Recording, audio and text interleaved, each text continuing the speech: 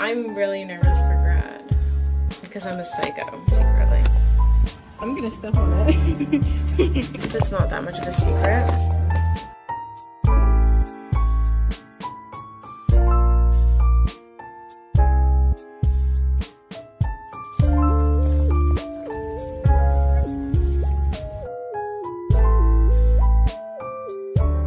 Grad is literally tomorrow and I'm pretty nervous.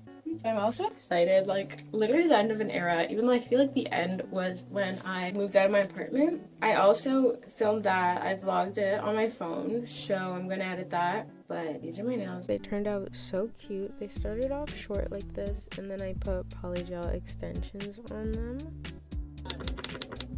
Then I trimmed and filed them.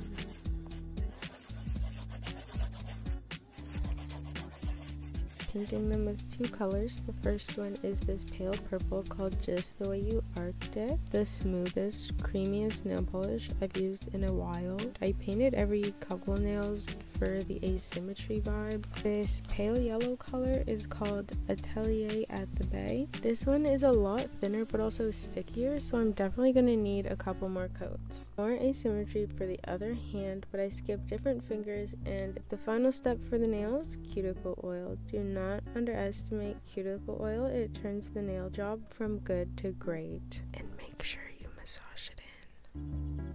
I finished my nails purple and yellow because my school colors are purple and gold. I said that so weird. My school colors are purple and gold and I'm going to my grad tomorrow. I also did my hair for it. I'm gonna insert some footage, but it was vertical, so turn your phone, or I'll just make it a skinny one, or I can even put it right here.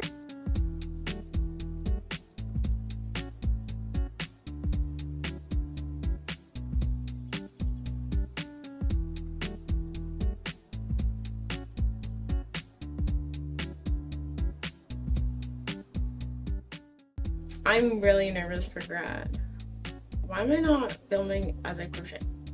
I am crocheting a little bag for it, and it's purple and white. Also, look at how freaking tangled the yarns are getting. But instead of untangling it, I'm just going to crochet around it because I'm a psycho, secretly. Because it's not that much of a secret. I meant to get a faculty sweater because I've been wanting one since like first year. I still have not got one, so maybe tomorrow I'll get one. Maybe I can say that's a grad gift. My mom asked me what I want, and I don't know anything that I want other than a paint by number.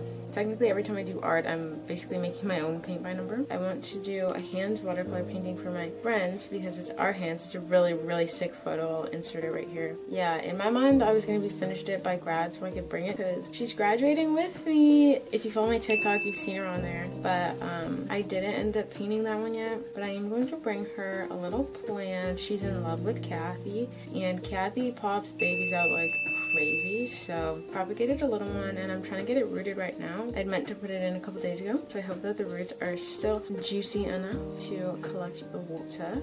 Yes, I do know how plants work. I studied plants in university. That was part of my degree. An honors Bachelor of Science in biology as well as psychology, as well as a minor in chemistry. So I'm a little bit of a nerd, but I'm okay with that, I think. This is how it's looking. It's this size. It is 8 by 1, 2, 3, 4, 5, 6, 7, 8, 9, 10, 11. I just have to finish the last row off, do the handles, and then basically do the stem and sew them together, then finish the handles. I freaking love crochet. When you do things that you feel connected to, I don't know where I'm going with this. It just makes you feel good. Okay, now I'm doing the strap.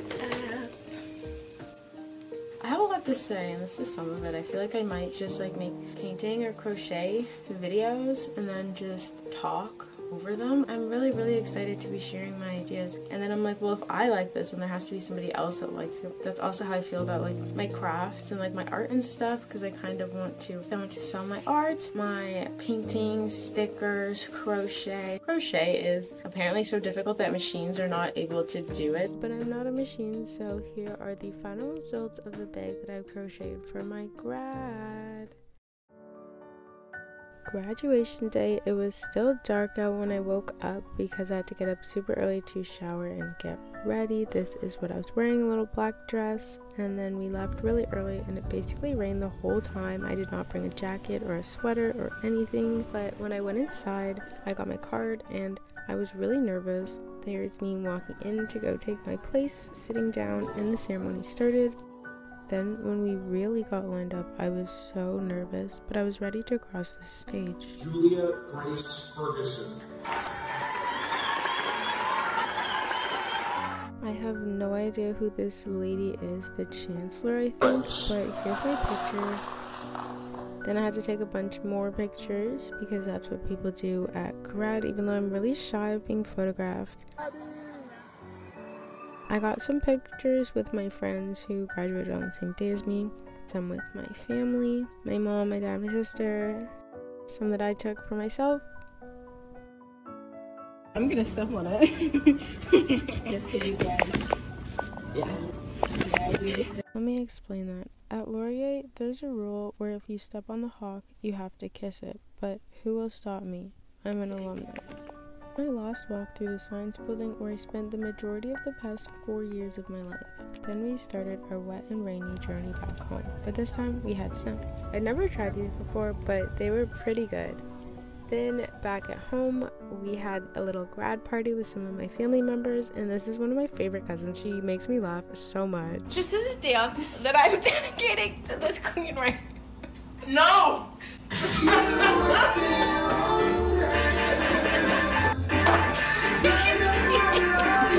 And that was my grad. I hope you enjoyed coming along with me. Thank you for making me less nervous.